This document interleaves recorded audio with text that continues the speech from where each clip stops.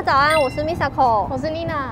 那今天呢，又是观光列车特辑啦！看看我们背后这一台雪月花。我们这次要来搭的就是位在新系的雪月花，而且它是冬季特别运行版哦。你有搭过在雪上运行的观光列车吗？还没，而且我看它的窗边超级大，真的是一辆可以好好看绝景的列车的感觉。它的窗景呢，也是它一大特色之一。这一次我跟妮娜就是会先从上越妙高出发，然后搭到密渔川。这一台是真的很特别，因为呢，其实在日本虽然有很多观光列车，但是能够同时欣赏雪景，然后边吃东西来享受观光列车乐趣的，其实不多。喜欢日本旅游、爱吃日本美食、想看观光列车与四季美景，快订阅我们！记得开小铃铛，接收所有通知，才不会错过新影片。我真的是期待很久，对，而且它的搭乘时间还蛮长的，可以好好享受窗边的风景跟美食。快要发车了，你想我们赶快上车吧？走吧。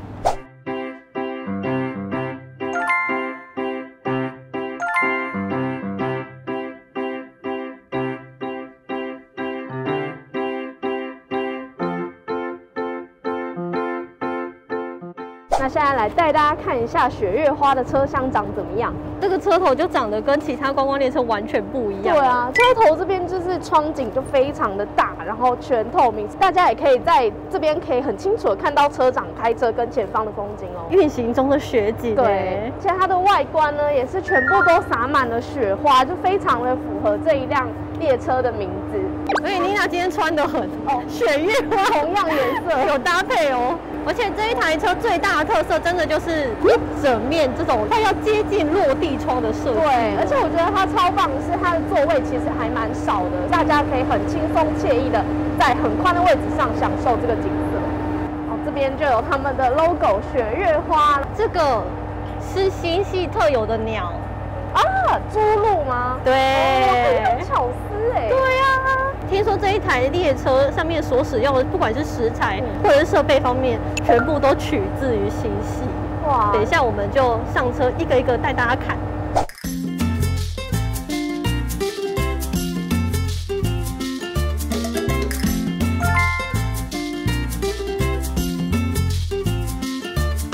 The chairs are on the table.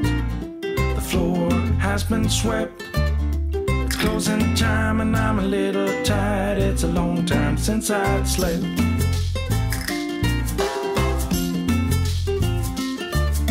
But things are moving forward. I'm ready to move on. Heading for a brand new start at the break of dawn. Here I come. You better watch out. You better beware.我们坐的第一节车厢呢，整体的色调是比较明亮的，像它这个木头啊是采用杉木，所以它的树木的纹路很明显，那颜色也比较亮一点。坐垫呢就配合杉木的特色，就是这种很有活力的亮黄色。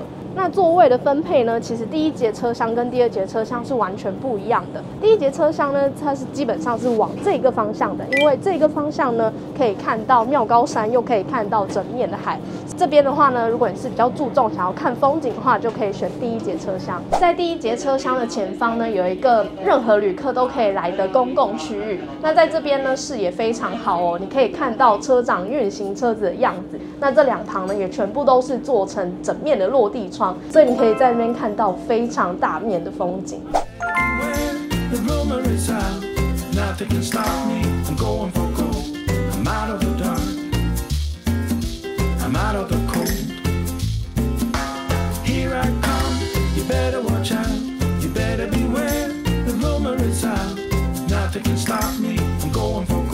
那我们看完第一节车厢之后呢，现在来带大家看一下第二节车厢。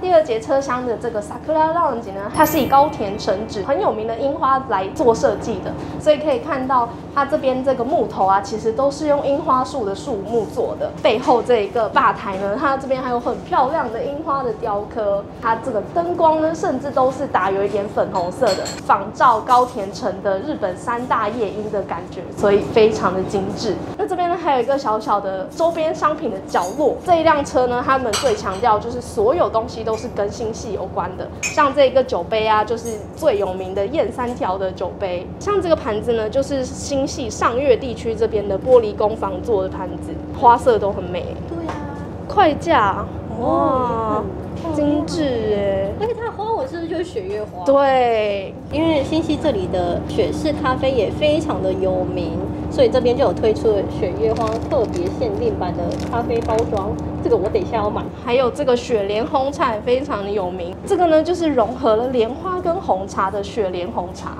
这一辆列车一样有乘车纪念章可以盖，就在他们发的这个行程表单的背面呢，这边就有了，一样一定要来盖一下。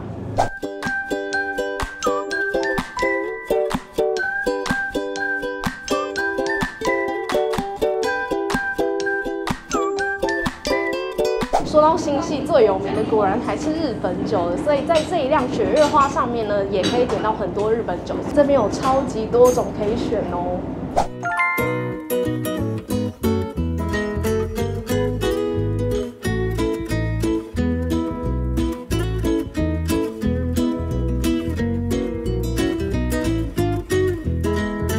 我们现在来到了第二节车厢，那一进来第二节车厢，整个氛围就不一样了，因为它第二节车厢的设计呢，整个就是比较大人一点，像他们连椅子的木头啊都换材质。这个椅子的材质呢，跟第一节车厢不一样，第二节车厢椅子的材质是榉木，整体的色调呢会比较沉静一点，而且呢，他们这个椅子的坐垫呢，也配合第二节车厢的风格，变成比较成熟一点的台绿色。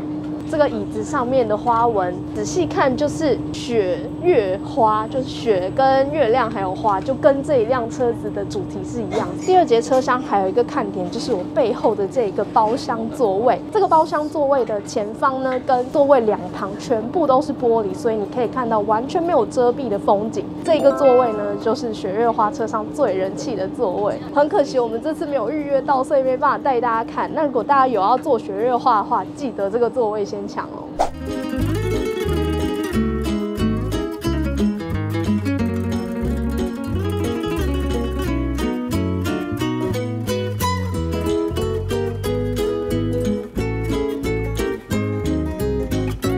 我们现在已经上来雪月花了，那上来之后呢，他们就会送上餐前酒。那餐前酒蛮多种选择的，最人气的呢是他们的气泡酒。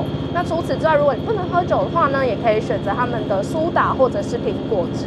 我们这一次没有订副餐的方案，但是还是可以享用餐前酒，所以大家还是可以享受一下在车上这种吃吃喝喝的时光。那跟大家介绍一下，我们这一次搭的雪月花其实有非常多种方案。它在每年冬天的时候呢，都会推出大概5种不同的方案，那都是往返密渔川跟上越妙高这2个车站。那在往返这2个车站之中呢，他们会有很多地方可以停靠，像其中一个方案就是去吃北路这边超级有名的螃蟹，这个是在百年料亭吃饭。那这边呢是走访老街，还有体验做雪中辣椒的各种方案。我们这一次选的呢是这个高田的百年巡礼方案。那它路线呢就是先搭乘一段观光列车到高田这个目的地之后呢，搭乘巴士带你去参观当地的老街，然后还有百年的餐厅，最后再回来车上。所以呢，我们这一次的方案呢也不会在车上用餐，会是在这一间餐厅用餐。冬季的雪月花呢，其实他们都是有特别的运行时间的。那运行时间就是每周的6日跟特别的假日才会运行。那冬季的价格也稍微贵一点点，因为包含巴士旅行的方案，所以呢，每一个方案呢，他们统一价都是27800日币，那会带你走访很多地方，也可以享受这一辆列车。而且雪月花的车票呢，也非常有纪念价值哦。雪月花的车票呢，分成这2张，这一张呢是搭乘时候的车票，是特意做成以前的车票形式，上面就有用这种很复古的字体写是从哪里到哪里出发，所以它的质感是非常硬的。那还会附另外一张是雪月花的乘车纪念证，只要拿这一张乘车纪念证呢，就可以搭乘这个 Echigo Tokimeki Tetsudo 的所有沿线，当天都可以随便你搭乘，所以还蛮划算。这2张千万不要弄掉喽。桌上的这个杯垫呢，其实也是可以带回家的哦。它杯垫设计的超级精致，就是雪月花列车的外形。那旁边呢还有春天跟冬天的景色，还有另外一个在桌上摆着是这个红色的雪月花徽章，那这一个也是可以带回家的。它是在你下车参加巴士的导览行程的时候呢，别在衣服上。那结束之后呢，这些东西都可以带回家哦。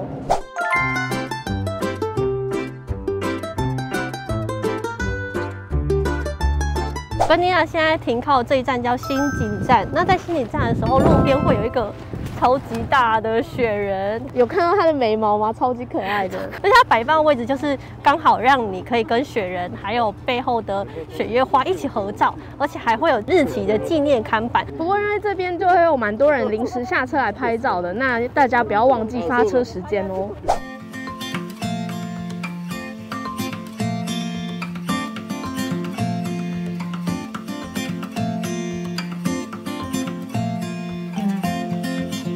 我们现在停在二本木站，这个二本木站很特别的是，我们刚才其实是从更前面的新井站慢慢倒回来，回到这个二本木站的。所以呢，这一辆列车呢，也是新系唯一一个有在倒转的观光列车。倒转的情境就很特别，就是驾驶列车的人跟车长小姐呢，他们就会互相配合，说，现在离车站还有几公尺，就是慢慢的倒退回这个车站。那这个二本木站本身也非常有看点哦。像我窗前这个车站的建筑呢，其实已经有超过100年的历史。到二本木站之后呢，这边就有一个小小的行程导览，站员呢会带你绕这整个车站，跟你讲解这个车站的历史，可以很近距离的看到这个车站的建筑跟很久以前站员使用的，比如说手写的票价板啊。到这边呢，可以小小的下车停留一下哦。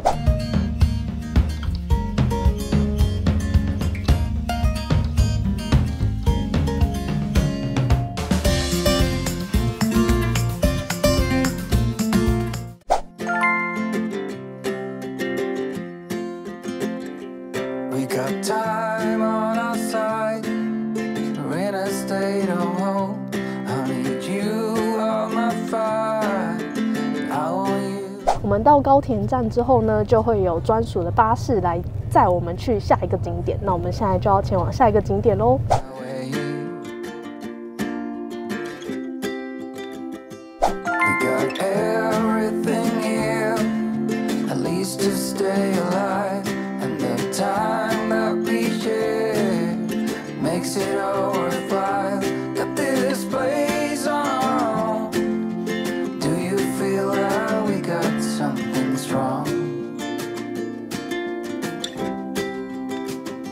I saw you walking the line, and the truth may come as a surprise.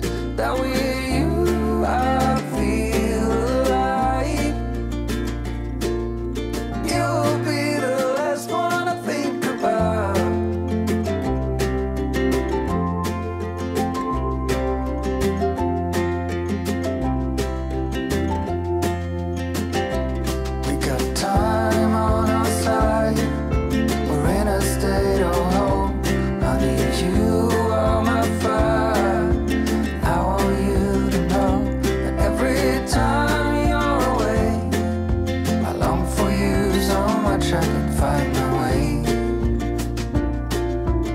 我们下巴士之后呢，来到了第一个景点，就是这一间有100年历史的餐厅，叫做宇喜市。这间餐厅呢，其实从江户时代就开到现在了。这间餐厅有非常多的巧思，像是它2楼呢就有一间到现在看起来还是非常大的大广间，那边还有副舞台，有一大群人聚会的时候呢，就可以看舞台上的艺伎表演。那下面就是可以边看边吃饭，而且他们大广间呢也是剪得非常的细心，像天花板呢都有雕花。那地毯也是非常的精致。除了这个大广间之外呢，餐厅的人还会带我们去参观2、3楼的其他建筑，像是水车之间，因为餐厅跟水车其实是一个密不可分的行业，所以这个水车之间呢，就也是有点代表他们餐厅的精神概念。除此之外呢，3楼也有非常多的房间可以参观，像其中一间我觉得很有趣的是，有一个看起来特别小、特别朴素的房间，但是呢，其实你走进去拉开他们的橱柜，就可以通往他们的逃生口。以前的古代人他们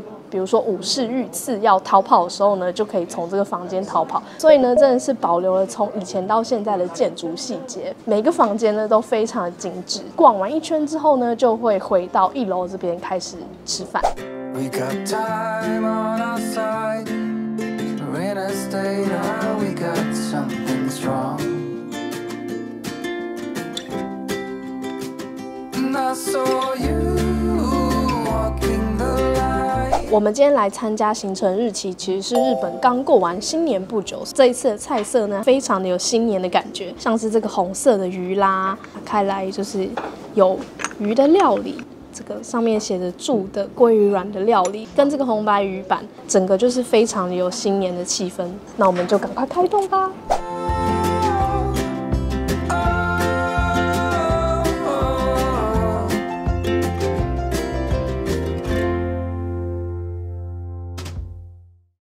订阅我们的频道，开启小铃铛，就能接受最新的日本旅游影片通知哦。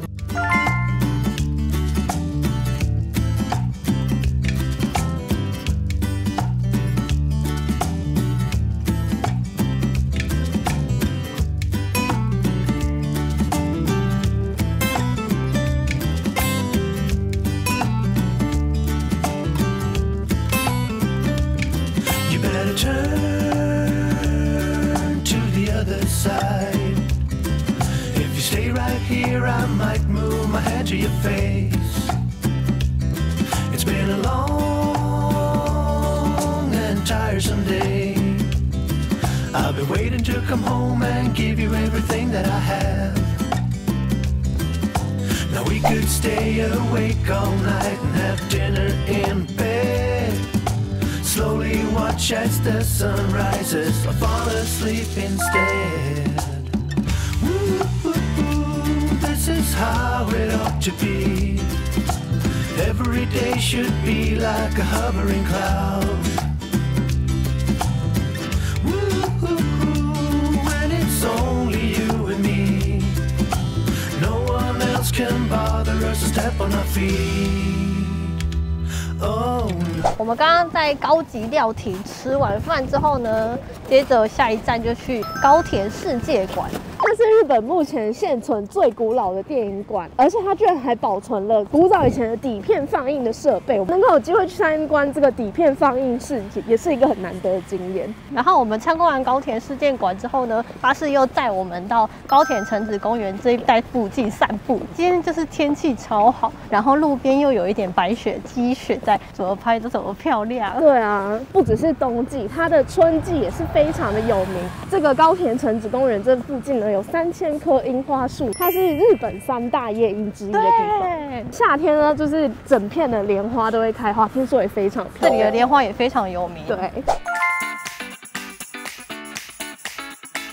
去完高田城址公园之后呢，巴士又载着我们来到了本町商店街，行程真的是有够丰富。对啊，这边是高田这边最热闹的商店街，而且还保有一点很在地复古的感觉。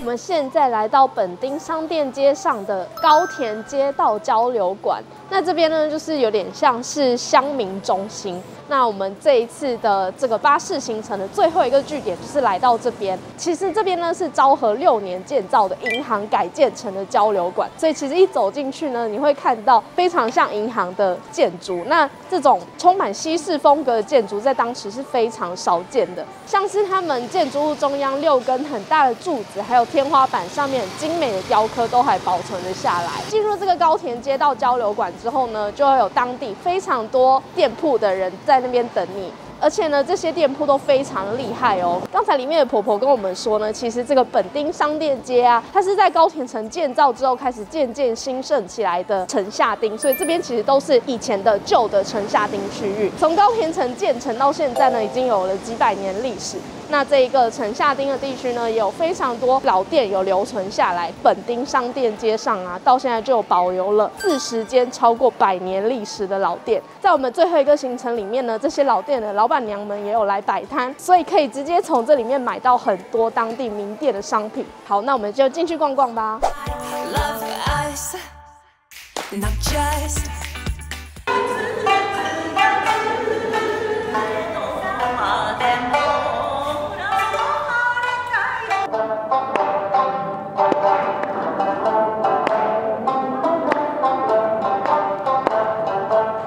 有参加雪月花巴士行程人呢，都可以拿到500元的消费券，那可以直接用在这些摊贩里面。我现在就要想一下，我要怎么花掉我的500块。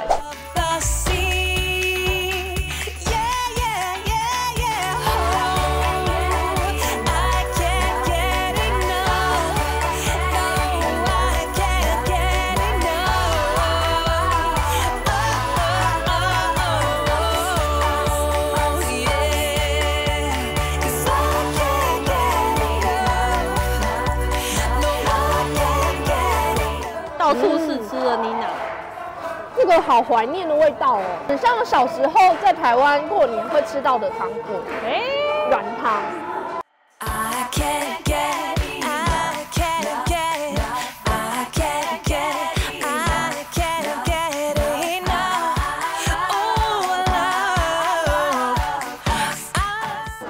这个外套算是他们这边雪国特有的造型。穿了之后会很保暖，而且超可爱的。保暖吗？暖吗？很厚哦，蛮保暖的。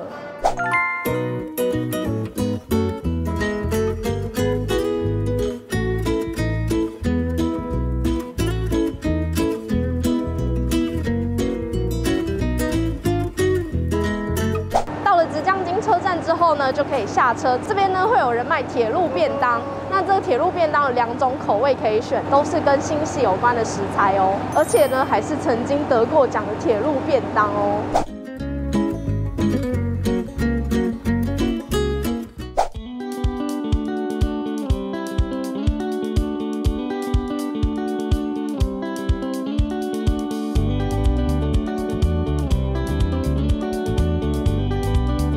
那我们刚才从高田站重新上车之后呢，他们马上就会送下午茶给你，一整个行程都有很丰富的餐点。我们这一次来它的下午茶点心是提拉米苏蛋糕，还有咖啡或者是红茶可以选。刚好他们送点心的时候呢，就是我们行程的后半段这边呢，行进的路线呢都可以看到日本海，所以可以边欣赏日本海边吃点心。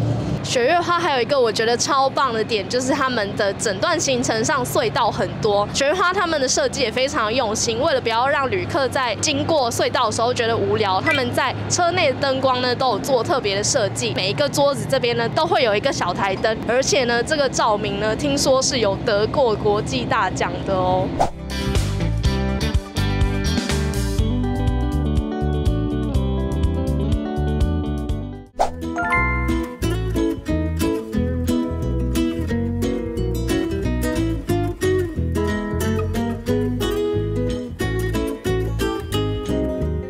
电车行经到筒石站之后呢，一样可以下车，有一个小小的导览，而且这一个车站非常的特别哦，它是全国只有5个在隧道内的车站。我们刚才一下站呢，就是走下隧道，然后走这个长长的楼梯，走到那边呢才会到车站，很神秘。那这个车站其实是真的有人在用的车站，每天呢只会有20-30名的乘客。大家如果有搭雪月花的话，还蛮推荐这一站要下来逛逛的。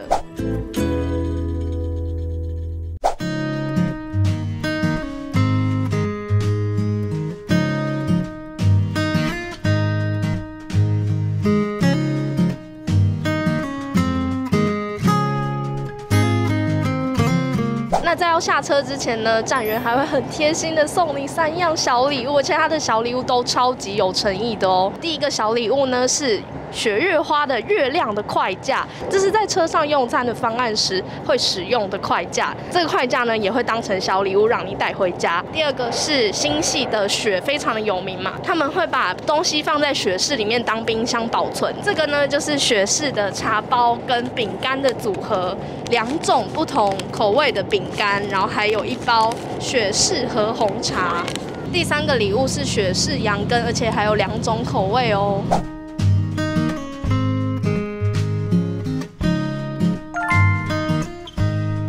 我跟妮娜现在已经到了密渔川车站这边了，搭了1整天的雪月花观光列车行程终于结束了。我们总共搭了几小时啊？我们总共搭了6个小时，因为整个行程真的太丰富了。不但你在车上的景色已经非常美，然后还可以时常下车啊，参观老建筑，然后又可以欣赏海景。啊，整队要说最喜欢的，我觉得果然还是这个列车吧。列车本身那个窗景真的是我坐过所有观光列车里面最豪华的，因为它的窗户真的非常大，而且我们冬天来还有一整片的雪景，行程后半段是一整片的海景，真的是超级满足。那你觉得你这一天行程下来最喜欢的地方在？怎么办？我跟你一样我不是在抄袭你的答案哦。下车散步的观光行程，我觉得也很棒，也很独特。但是观光列车最吸引的就是它的本身啊。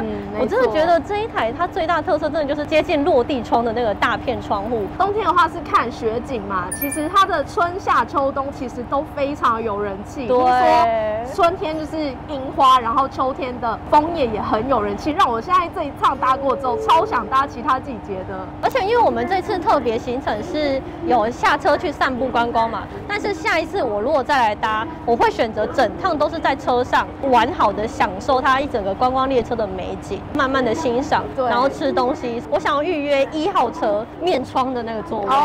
整台车呢，真的就是可以代表心系，从他吃的东西到他用的可能原木材啦，或者是设计啦，甚至它的工艺品。这一台雪月花观光列车影片就到这边结束。如果你喜欢我们的影片的话，记得帮我们按赞，也别忘了订阅这个频道跟分享出去哦。我们频道最近也开启了会员功能，如果喜欢我们影片的话，欢迎加入会员，支持我们做更多好的观光列车影片哦。那下一台我们要去搭哪一台列车呢？欢迎大家下面留言许愿哦。那我们下次再见，拜拜。